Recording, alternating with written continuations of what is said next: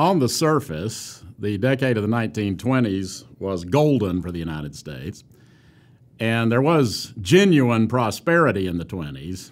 However, it turned out that the prosperity boom of the 20s rested on a very shaky foundation, and at the end of the decade, the whole house came crashing down. Most people are familiar with the Great Crash on Wall Street, which took place at the end of October 1929, and that was the most amazing phenomenon of its kind ever, with billions of dollars being lost in less than a month. But in a truly healthy economy, even a phenomenon like the Great Crash should not have ruined the economy. As it turned out, the economy was not nearly as healthy as most people had thought in the 20s to begin with. And so the Great Crash basically served as the triggering mechanism for what soon evolved into the most catastrophic economic depression in American history. The causes of the Great Depression, the underlying causes, are still debated to some extent, although I think there are some things that almost all economists and economic historians agree on. First of all, the wealth of the nation was very unevenly distributed. Management reaped most of the benefits of increased productivity in the 20s instead of workers and consumers. What this meant, among other things, was that the consumer sector of the economy was weaker than it should have been. There was simply not enough purchasing power in the pockets of American consumers, and in an economy that was increasingly driven by consumption, that was a fundamental underlying weakness. Another cause of the Depression, or certainly one of the factors that made it worse, was the fact that it was a global depression. And so nothing the United States did by itself could necessarily get us out of the mess. There were a lot of complicated international economic issues during the 20s, but certainly one thing that did not help was that the United States in the 20s jacked the tariff on imported goods up to record levels. This, of course, had several negative consequences, but one thing that it did, of course, was to invite the European powers to retaliate by placing high tariffs on things that they imported from the United States. So we basically had a trade war, and it added to the bad blood that already existed between the United States and its allies from World War I, especially Britain and France. The United States had loaned a lot of money to the Allies during World War I and now insisted that all the money be repaid. The Europeans, to some extent, didn't think they ought to have to pay the United States back because they felt that they had paid in blood, but they also argued that it would be easier for them to pay their war debts if they could sell more easily in the American market, but the high tariff policy of the Republicans in the 20s made that difficult. Also, Germany, the defeated power in World War I, was stuck with a huge war reparations bill by the Treaty of Versailles, and Germany claimed that they could not pay those reparations unless they got some assistance. And so the United States loaned money to Germany so that Germany could pay their reparations payments to the British and the French, and the British and the French then used the money they got from Germany to try to pay off the debt they owed the United States. But this whole house of cards crashed down after the stock market crash and the onset of the Depression in 1930 and 31. So the international nature of the Depression made getting out from under it much more difficult. Another underlying cause of the Depression was the lack of government regulation of business and banking practices. Most of the regulatory agencies that had been set up by the progressives in the early 20th century, such as the Federal Trade Commission, still existed, but they were largely ineffective, mainly because they were staffed with pro-business conservatives who weren't interested in doing much regulating. The stock market was completely unregulated, so a lot of things happened on Wall Street in the 20s that were later made illegal, though at the time they were not. And there was relatively little regulation of the banking industry as well. And a fourth underlying cause of the Great Depression was weaknesses in various sectors of the American economy, especially the agricultural sector. In fact, American agriculture was depressed before the Depression. Farmers were largely left out of the prosperity boom of the 1920s, and even though the economy has shifted to a predominantly industrial-based economy, agriculture is still a very important part of it. So if the farm sector is depressed, that is a fundamental weakness in the overall economy. Also, the housing sector of the economy, while booming early in the 20s, was depressed by the end of the decade. And perhaps as much as anything, the whole consumer sector was weaker than it should have been because of the bad distribution of income. At any rate, after the Great Crash, and I think the main role that the great stock market crash played in triggering the Depression was that it destroyed the confidence of the business community. Many businessmen became so demoralized by the huge losses on Wall Street that they decided to close down plants, lay off workers, and of course that only contributed to the downward spiral. And as the Depression set in, with unemployment by 1931-32 reaching at least 25%, and in many areas it was much higher than that, and of course homelessness became widespread as well, the man caught in the middle was President Herbert Hoover. Hoover was an intelligent man, widely respected, who at any other time in American history might have made a good president, but he seemed completely incapable of dealing with the economic crisis of the early 30s.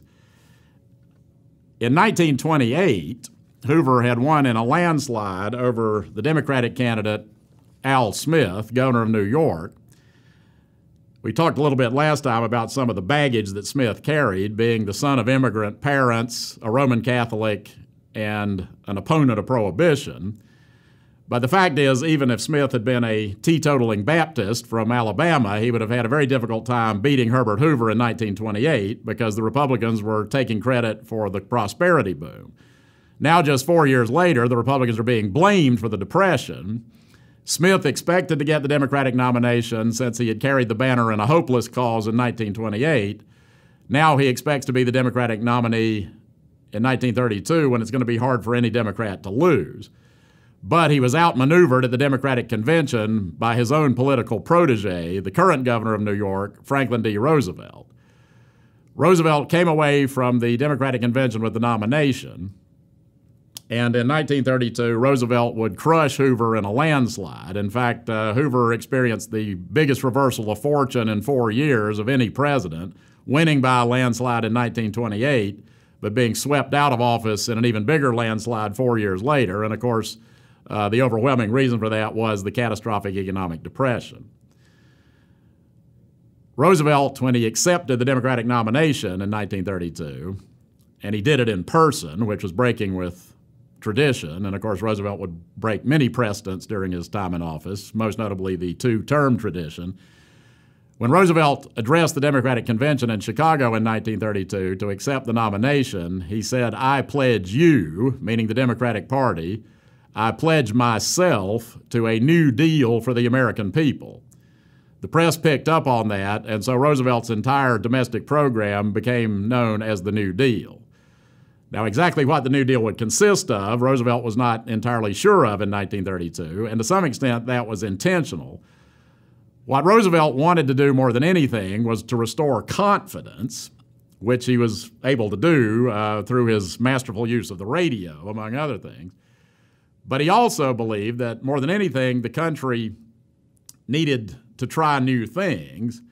And so basically, he's willing to try almost anything to get the country out of the Depression. And if it didn't work, he would scrap it and try something else.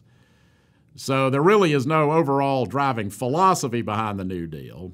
But at any rate, no president ever took office under worse circumstances than Roosevelt in 1933, with the possible exception of Lincoln in 1861. And by the time Roosevelt was inaugurated on March 4th, 1933, 4/5 of all the banks in the country were closed. Many banks had failed, and that caused a panic, which led many people to race down to their banks to take their money out, which of course threatened the health of even the sound banks. The reason for this, as much as anything, was that there was no deposit insurance. So if you had your money in a bank that collapsed, you lost everything you had. So one of Roosevelt's first official actions after taking the presidency was to order all the banks in the country to close until further notice. He euphemistically referred to this as a bank holiday, but what he's trying to do is end the runs on banks that threaten the collapse of the entire financial structure of the nation. And a couple of days after ordering the bank holiday, Roosevelt went on the radio and delivered the first of his so-called fireside chats to the American people.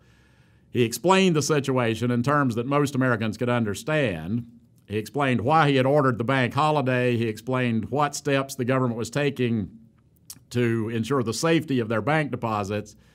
And he said, your money is safer in the bank than it is stuffed under the mattress.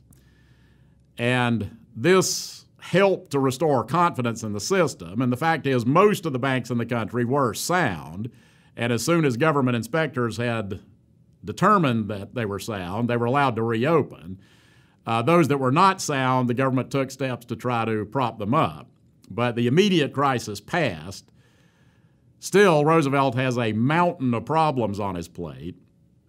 And over the next several years, he will, working with huge Democratic majorities in both houses of Congress, reshape the American economy in ways that have affected the country ever since.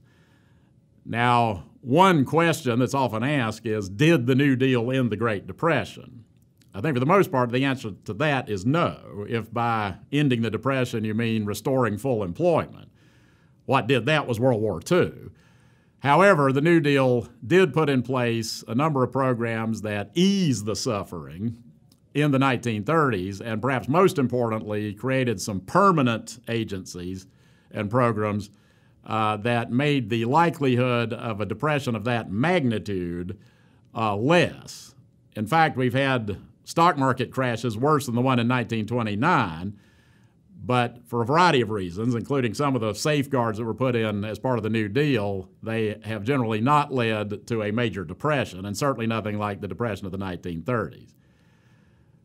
The New Deal did, however, see a great expansion of the power of the federal government, including into areas that the government had never played much of a role in before, including social welfare matters. During the New Deal, dozens and dozens of new federal agencies and programs were created, most of them represented with an acronym. So it is with the New Deal of the 1930s that we get this proliferation of alphabet agencies. Almost all of the New Deal agencies, however, could be grouped under one of three categories, sometimes referred to as the 3 R's: relief, recovery, and reform. Relief programs, of course, were the short-term programs designed to put unemployed people to work on the government payroll. Recovery programs, as the name would suggest, are designed to help the two major sectors of the economy, agriculture and industry, recover. And then, of course, the reform programs were the permanent programs designed to reform the whole American economic system. We'll talk a little more specifically about some of these programs next time.